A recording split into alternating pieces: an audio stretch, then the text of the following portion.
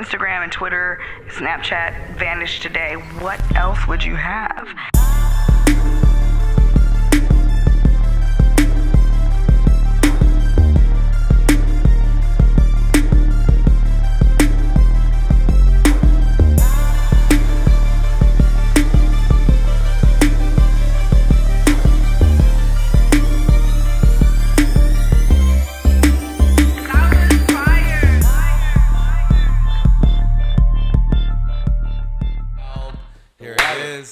Boom. Clap it. No, just keep bullshitting. Are we rolling? We are always rolling. I like to grow. I try not to tell ties. Yeah. I just will get nervous. Good. Fun. I worked for Death Row Records. as an intern. No, I wasn't an intern. I was an A&R there. I worked at Interscope as an intern. Okay, so you want me to tell the story? Hold on, because let's go back. So but say it right. I want to say it right, but that's I got this off of a Wikipedia page. Right, but you're like fucking 3 stuff. drinks in. We're gonna. No. So you worked at Interscope as an intern, which then turned into a full-time job, and then that job then turned into a full-time job at Death Row Records, which then turned into a full-time job working for Eminem. What was that like, though, David? I mean, here you are. I mean, just what, 18, 19? No, I was 15 when I got the internship. So my brother, my dear friend Evan Bogart, okay, whose dad was Neil Bogart, owner of Casablanca Records, did the Village People, George Clinton, Parliament Funkadelic, Kiss. His dad was basically like the Jimmy Iovine of the 70s, early 80s. He and I grew up together, went to Hebrew school together. He and I had a lot in common. His father passed away when he was 3 years old, just like me. So we went to Hebrew school together, always had a very tight bond. As we got older and older, about 15, Evan had some substance problems and some partying problems, and he was kind of a wild child. He wound up getting an internship at Interscope, and during that time, he was transitioning out of different high schools. He's going to love I'm telling this fucking story. I love you, Ev, my brother. He wound up going to rehab. And when he went to rehab, he's like, someone's got to take over my internship. And he's like, I'm going to put you in touch with these people, and Jimmy Iovine and Lori Earle and the people that ran Interscope. Did you even have like an interest in this? I did, because I was like my friends around me, like I was like, damn, I saw the fruits of the record business, what that was to be that. And another thing, Adam Levine was my next door neighbor growing up my whole life. So like Adam was kind of buzzing a little bit, and there was a lot of this shit going on. And then Evan was like from this big record company dynasty family, and now he had to go to rehab. So he's like, you should take over the internship. So I did. And the internship was the game changer of my life. So at 15, turning to 16, I wound up working there. Like my mom dropped me off first couple times I had to work there, and then I wound up getting my license. I was driving, and I worked in the publicity department, the A&R department, the rap marketing promotion radio department, which is where I met, they were the parent company of Death Row Records. So at the time you have Tupac, Dr. Dre, the Dog Pound, Nate Dogg, all of the big stars of that era is a major. I mean, this is like talking about like the Migos or like Drake of that era. Right. So that's how big bigger, it was. This is way bigger. Way bigger because we were moving actual units, not digital. So when you look at digital money versus physical money, it was a different game. Physical game was $17 to $20 a record. Today it's $2 to $3 a record. The money is different. The numbers are different. It was a different time. What was that like, though? You met Tupac. I mean, It was unfucking believable, Snoop bro. Dogg. It was unbelievable. Are they who they perceive them to be? Yes. Or are they different people? They're fucking real stars, Tupac was an artist, an impactful human being, a legend. I mean, I remember I met him once. I was in the elevator with him. I was at the office with him, and just to like see him in person, to have the music affect your life in such a broad way and be so connected to the lyrics and the sound and the beat and everything, and then to see them, and I'll go back. I was new then, I was real new, so I was like, it was like crazy to see it. I remember being in the elevator with him, and I had pulled in after high school, was driving in, and Tupac pulled up behind me in an SL 600 convertible, and then the Dog Pound, Daz and Corrupt, who I represent now, were behind him. They were in like a lowrider Lincoln coupe on some Daytons, some 22-inch Daytons, and we all walked to the elevator together, got in the elevator together, and he had the shiny shit, the Death Row chain, and then we all went in, and it was like Tupac's in the... It was just fucking crazy, bro. Fucking crazy. So we're talking about So- this Hebrew kid. Right, Hebrew little Jew. Jew. Who's replacing some Sitting other in- Jew sitting- as an intern. Yeah. I mean, that's a pretty amazing story. You know, how was, you know, I've met Snoop Dogg a few times, and Yeah. how was he different from when you met him first to now, modern day? Commercial more? Or Well, what? it's different now because I'm the guy that comes with the checks and I'm the guy that comes with the opportunities, and I've been known for doing that for a long time. So they look and treat me differently now because we work together, all these guys. Back then I was coming up, and part of what it was, you know, moving out of like, okay, so I got into USC Business School and I was still working at Interscope, and that was like my big thing. And I was like trying to be a part of that. So I went to Jimmy Ivey and I said, listen, I want to continue to work here. Can I work while I'm in school? And he's like, no. He's like, you should come back when you're done. And I'm like, no, but I don't want to like lose my opportunity here. So Suge Knight at the time, this is before Tupac got killed. It's kind of in the midst of like the heyday of that crazy summer, 1996, which was a crazy summer. He was like, I'll give you a job. Okay, I'm gonna give you $50,000 a year. Everything that you're not doing in school, you are spending at Death Row Records, working for us, doing whatever the fuck we want. So my title that I got blessed with was I was an A&R, so it was cool. I got to work with the artists, but I did everything. I mean, I did everything from driving artists, taking them to the studio, making sure tracks were delivered, picking up cars, going to the bank, like you fucking name it, I did it. And they called me Super Dave. That was my nickname. I was known as Super Dave, SUPADAVE. So all my Death Row clothes always said Super Dave. And Did you ever get a chain? That's so cool. I have a chain. You have a chain? Yeah, I got the Death Row chain. Wow. Holy shit. That's So you're this lit. Jewish guy from got it. USC after working from Interscope to... No, I wasn't even. I was at SC, so I would go. I comprised most of my days at USC in like 3 days, and then I would be at Death Row all the other time. So I don't What is really. that like, though, David? Come on, let's talk about this. It was 'Cause fucking This is crazy. new to me, but what is that like? I mean, Imagine if I worked for Drake right now, and I was like Drake's right hand man. That was what it would be like. What if I was like, I'm fucking Offset and the Migos. I got to go do everything. That's what it was. And I'm walking in with the chain, and I'm walking in with 3 phones. And I'm fucking 18 years old. And I have a That's fucking, crazy. I got the brand new Lexus GS400 on 22s. I got the M4. no I got one's all fucking these with cars. you, though. The power behind you. No, because it was some real gangster shit going on too. But I wasn't a gangster. I wasn't a gangster, but I was around it, and I'm a Right. white kid. You're a So gangster imagine by me walking 90%. down the USC fucking collegiate school to my class, and I'm wearing the chain. High as fuck on that chronic, having a good time. Doing accounting, doing finance, See his making mouth moves. dropping right now. Yeah. He's just like, wait, how? Like you are basically the Jerry Heller, right? Would you say? You know. I know. Yeah, I wouldn't call myself Jerry Heller. I'm David Weintraub, but I'm. You know, we all went to that school of that, and you know, I was just they trusted me. They trusted me. Suge trusted me with his checks, with his money, with delivering like what had to be done. I would go to the warehouse by myself. I mean, I'm sure Jacob doesn't even know about that warehouse. There was a warehouse where Suge had all his toys, 50, 100 cars, refrigerators, cold refrigerators, like 20 stacked together, all Cristal. Imagine if this whole wall was refrigerators, glass refrigerators, filled with cold Cristal, and you're doing 9 years. You're doing 9 years. But you want to keep the champagne cold. I don't even know what to say to that. It was crazy. nuts. This is nuts. And that's the thing that a lot of people don't understand is the amount of money that they made at that time. It was hundreds and hundreds and hundreds and hundreds of millions of dollars, like beyond. I'm talking $400 or $500 million that was being made because this music was that big. Right. A different The time. plaques I have in my house, you go look at them. They're not for selling 1 million units. Like I saw Meek Mill. Love Meek Mill. It's great. His record went gold. All good. Plaques on my walls from Death Row are for 27 million records in sales. It's not for those are fucking. albums, too. Those are physical albums. Right. So Physical wow. CDs, tapes, cassettes.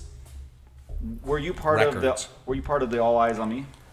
I was working at Interscope when All Eyes on Me was made, and then after Pac died, I worked the Machiavelli record, which was the record after that. When he died, what was it like? Well, it was on my birthday, September 7th, 1996. and I was working for them, and it was surreal. It was not real. It was sad. It was horrible.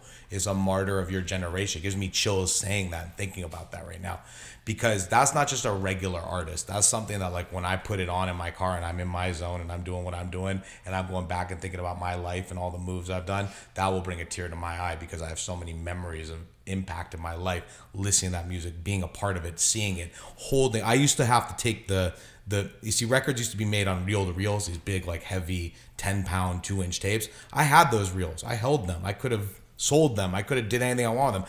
I was responsible for a lot of that shit. Like, so I mean, to see it like that, it was different.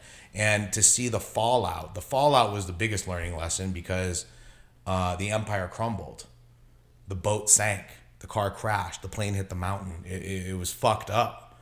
And they were trying to salvage it. And then it's interesting because my friend Evan Bogart, who, if you Google Evan Bogart now, you'll see he's one of the biggest songwriters in the world. He wrote Halo for Beyonce. He wrote Rihanna SOS. He's a huge songwriter. He went to a thing, and he was working at Interscope. I was working at Death Row, because he came back after rehab. He cleaned up, and now I'm at Death Row, and we were still doing our thing. He was sober. He calls me. He's like, Dave, I need to come see you. And Evan is this bigger than life character, and he's like, okay. I'm like, come see me. Like, well, what's up? He's like, well, dude, I went to the Rap Olympics. I'm like, what the fuck is a Rap Olympics? He's like, it was at the where the fucking Kings used to play downtown. What was that place called? No, it's not the sports arena, something like that. And it was a hip hop competition battle show that, like, true hip hop heads went to, and that's where Eminem came for the first time and performed. And Evan was now this A&R at Interscope coming up. His dad was this huge record company owner. He met Eminem. He met Mark and Jeff Bass, who Eminem was signed to, Web Entertainment, and got the record, brought it in, gave it to Jimmy. Jimmy gave it to Dre. And then he called me, and he was like, I need to get some weed for these guys. And I was he's like, I need some, because Evan's not smoking weed no more, because he's back from rehab. He's like, I don't know how to get no weed. What am I going to do? I'm like, okay, we'll get them some weed. And it's all good. So I'm working at Death Row. So he then takes me, and we drive to Burbank with like an ounce of weed for Eminem and his crew. And the white boy Jewish guy from Death Row Records. That's how we met them. Supplying weed. This is too how we met funny, them. David. I'm cracking up right now. Yeah. And then a year later, I left Death Row, and I started working exclusively for Eminem and Web Entertainment, and worked on the first album with M. And then the following year, you know, my best friend at the time was Randy Spelling and the Spelling. So Aaron gave us $1 million to start our own record label. So we did that, and then we lost all the money and just didn't know what we were doing. And then I went to William Morris, did 2 years there, then did 6 years at UTA, and then while I was at UTA, signed everybody, created the TV shows, left, and I partnered with Troy Carter, who's the CEO of Spotify now, Lady Gaga's manager, owns 10% of Uber. And he also managed John Mayer, right? He may manage him now. Yeah. I don't know who else. He manages a lot. My favorite artist. Come on. Yeah. There you go. Why the move to start your own shop? Well, because at a certain point, like, when I left UTA and I did the company with Troy was in a different place. So I was Eve's and Nelly's agent, and Troy managed Eve and Nelly, and they were both monster businesses. So he's like was putting together this team to have this big powerhouse management company. Brought me in as a co-owner and a manager, but it was pre-Gaga and pre-Uber. So it was in a time where the flux of the business was changing. This is, MySpace is happening. There's no Facebook yet. So like the world was still evolving. It wasn't the greatest position of players that all had the same goals at that time, and the business was changing. Everybody's cool, but the company wound up not working out after 2 years. And it was like, what am I going to do? I now have hit TV shows on the air. I just did my own company, and that was it. And then, there we go. And what was like your biggest takeaway from that? Because a lot of your story is like successes, and this is kind of like, a downfall. But like, what did you? I wouldn't really say it was a downfall, because we still made a lot of money, but we just didn't, like, our company did not become Brill Stingray. It did not become the firm. Everybody was doing different things. Troy was floating a boat that was sinking, and the business was changing, and he had a huge overhead because he put together the company. So for me to be making $300,000-$400,000 a year as a salary, and then taking my commissions, and then trying to float a company to make it profitable, It just wasn't the right business model. But hence 3-4 years later, Uber happens, Gaga happens. You know, Gaga was on the label, was part of the company, but she was just this Italian chick named Stephanie who was really weird, and that was who that was. We were like, Steph's in the studio, and it's like, okay, cool. You know, he was still trying to like maintain his stars, Eve, Nelly, Fat Joe, those guys. He was trying to maintain those businesses. You're not thinking about the next, but then the next comes through, and it's bigger than everybody. Do you ever feel yourself, you know, kind of segueing out of it, the entertainment, and doing something different? Always. But I'm always going to do this, but I'm always going to also look at other opportunities. Like, this is not the main day-to-day of everything. This is a piece of my business and a piece of what I do, but it's not everything that I do. I do a lot of other shit. If you could like look back and tell yourself one thing before you started, you know, venturing off into this industry, what would you tell yourself? I would have probably said like focused a little bit more on like the IT tech world early, because there were some opportunities that we didn't pay super attention to that then panned out, and like I had some opportunities to invest in some really good stuff that I didn't. Right, but so it's hard to predict that. You never know with that. You're right. Especially we had a guy yesterday come in, and he created the Fire app before Fire took off and did the whole festival, which is so interesting. Gosh, that's the craziest thing. thing. It was actually very cool. I was looking at it yesterday. It had all the right features, had all the right ratings, the functionality, because I'm some kind of a tech guy. They worked. That app will never work. That concept will never work, because there's no way for you to get us out of the business, and that's the agents and the managers and everything. You can't press a button and expect the Migos to show up. Too much goes into it. Right. Too much has to happen. You cannot trust the wires. People have to be vetted. It's not for the average everyday person. They can't just do it. Right. It's not. It's impossible. So good luck. It will never fucking happen. Guaranteed. I'm saying that right here. Mark my words.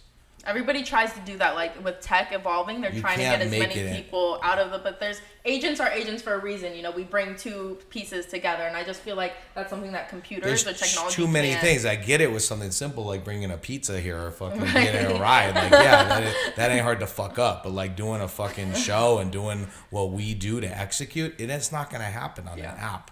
It's impossible.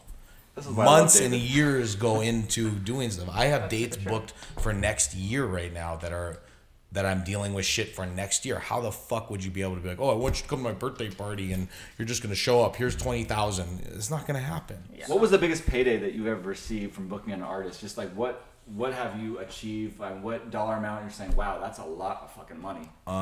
You know, big 5-6 figure deals. You know, big 5-6 figure commissions on one day of work. So after the venture with Troy, what made you decide to start your own company instead of going back to a company that you were already familiar with?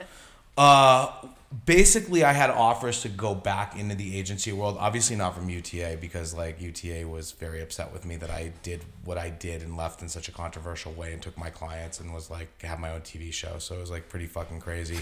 But CAA, Paradigm, ICM, Abrams Artists, you know, Gersh, there was all opportunities there. I had a couple of solid job offers from them, but it wasn't really worth it. I didn't want to go back and be a salaried guy because my commissions were bigger than the salaries at that point. I didn't have to share anything. And the thing about the agency business is like you work for an agency, you get a salary, you get the perks, you get the benefits, you get all that shit, but then you have to fight with them at the end of the year over based on your commissions. And I don't want to wait a year for my commissions. So why would I want to do it? And also as an agent, you can't really produce. And most of my stuff had become about producing and creating. So that was the main struggle point in my mind of why I never want to do it. Would I ever go back? I would have been like a partner board member by now, because this would have been 10, 12 years. And I have friends that I've grown up with that are now at those levels. I pretty much kind of can guarantee, though, I'm doing better than them. Right.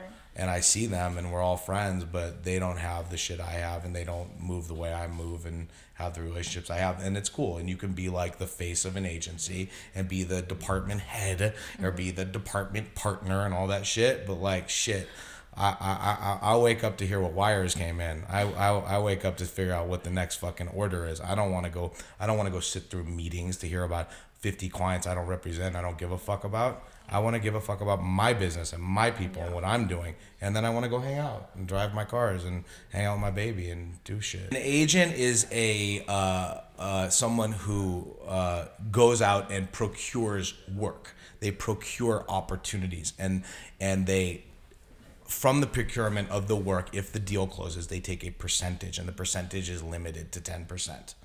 Okay, as a manager, you can do the procurement of the work, you can make the deals, you can be the partner, you can be the co-owner, and you can take whatever number you want based on whatever you and the client agree to. And you can have your ownership stake and do whatever you want. So it's kind of the same business, but a manager is the partner with the talent, with the product, with the company, and the agent is kind of like the workhorse that has to do it. I think a lot of agents, not real estate agents, wait for incoming phone calls, and they take incoming phone calls and act as if they did it. I did it. I know that. I mean, I've surely represented that something that I made happen, but it was a fucking incoming phone call. So there's the bullshit of that. You cannot agent the agent. You cannot ever agent an agent or an expert. It's not going to happen. I've done it time and time again. You know what I mean? Like, we learned the game. We invented this game. So there's a lot of that shit that, like, that's why I am the way I am, because I've already heard the pitch. I've already heard the story. I've already seen the idea. I've already heard the concept, and you're not going to sell it. So if you come in and wow me with it, or you brought the right person and the sun, the moon, the stars, and everything else aligned, then maybe it's worth doing. And those are the things you have to evaluate. What makes you more excited? Is it the talent? Is it the project?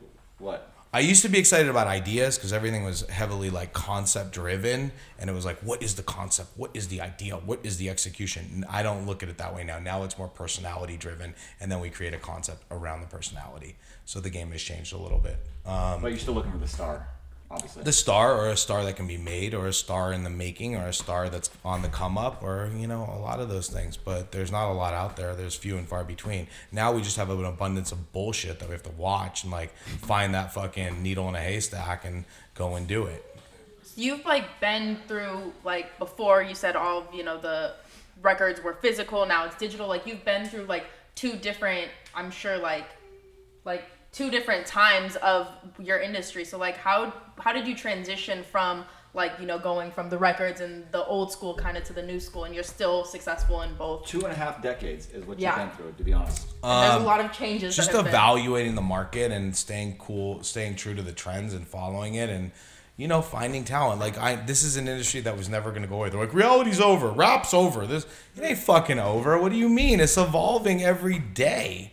You know, and I have stars. I have bona fide people that I have created and created hit shows and been a part of hit shows. I mean, you know, one thing that we're not even talking about, like, I'm the first person that actually took an influencer and turned them into a hit television star off of YouTube. And I did that with Hollywood Hillbillies. I proved that can be done. I can take someone who is a YouTube star and make them a television star. We did 40 episodes of that show. So you executive produced it, created it, and I didn't create it. I executive produced it, and I starred in it. So.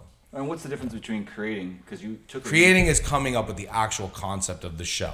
I was brought into the show once they sort of figured out what they wanted to do, and I was the executor that could be the on-camera face and be the producer of the content.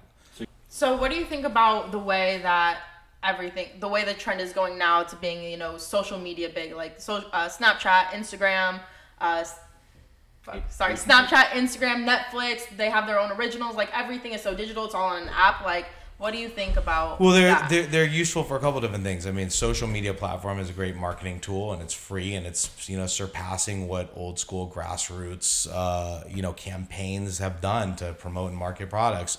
Now there are more buyers out there, so there are a lot more places to take your projects. You have your conventional big networks, you have your cable networks, and now you have premium networks, and you have digital networks, and you have streaming services. So you have all different ways that you can fucking put your content out. The dynamics of each of them are different. Like, Snapchat's trying to become a network, but Snapchat wants you to pay for your own show. I don't want to go bring you my idea for me to pay for it, and then you pay me back once it's a hit. The fuck is that business model? What the fuck are you talking about? I'll do my own show on Instagram then. It doesn't make sense. So, like, there's some business models out there that work and don't work. The biggest thing in the game, period, is Facebook and Netflix. There's nothing bigger. So if you're on Facebook or you're on Netflix, you're in the game. You could be on NBC. You have a great show. They talk about you, but you have the biggest audience on those two places. Do you think that it's easier now to, like, become relevant, like, to the public, because there's so many, like, but you can become relevant, you can become famous, you can become known, but are you going to monetize it? I don't know. Some people do, some people don't. A lot of people talk about like what they're doing. They got 20 million fucking followers and all this shit. They're living in a fucking studio apartment, driving an old ass car. I don't know. I mean, I see a lot of that shit. So what does it mean to be like famous in today's age? Like back then, everybody who was famous, they have longevity in their career. There's still somebody today. We all know who Tupac is. We all know who the Kardashians are. Everything, they last, you know, it's real fame. And today you have those little like 10 seconds of fame kind of things. Like people on social media, they're cool they're relevant for a month or whatever. Catch me outside, girl. All that kind of stuff. I feel like it just kind of has changed what fame means. So like, what do you think is... Well, fame is easier to attain but harder to maintain. So you may be relevant for 2 seconds and think because you have a couple articles written about you that you're doing something, but unless you're monetizing it, unless it's happening over a long-term basis and it's actual generating something, it's nothing. You know what I mean? It's like there was a time period where like being on a TV show, any TV show, you're famous. Right. Paparazzi knows you. You have people want your autograph. Now everybody's on a fucking TV show. Hey, I went out with you one time, and there was photographers taking pictures of you. I remember. Yeah. Right. Just right. What restaurant were we at? I don't know. It was one of those restaurants, but they were taking so many snapshots of you, and I'm like, shit, David, you're a celebrity. I've been on how many fucking hours of television have I done? I'm not trying to be the star, but. You're the producer and the star. Like, yes. Well, I'm in the billboard. I mean, I'm in the magazine. I'm there. I'm in the article. No, but that's pretty impressive. You know? You think but I'm more. They know I'm more the business guy, so I don't have like the fanny fan. So the 5-year plan, David, where are we at? Because you've done, you know, all the artists producing. What do you think that is in the next 5 years? Well, in 5 years, I'm going to still maintain my management company and my entertainment business, but I'm going to be diversified in more products, more endorsements, more real estate, more car stuff, more appearance business, you know, whatever it may be. It's going to be one and the same. You know, every day, everything is different. The phone calls come in, the phone calls are made out. I'm working on some stuff in the food business right now, so I have, you know, different things. But in 5 years, I just want to be, you know, happy, healthy with my daughter, with my family, you know, and just be a good person. That's really where I want to be. Okay, last question. Yeah. Can I borrow your watch from your Lamborghini out there? For Tai'd. All right, we're done. It's a wrap. I'm out.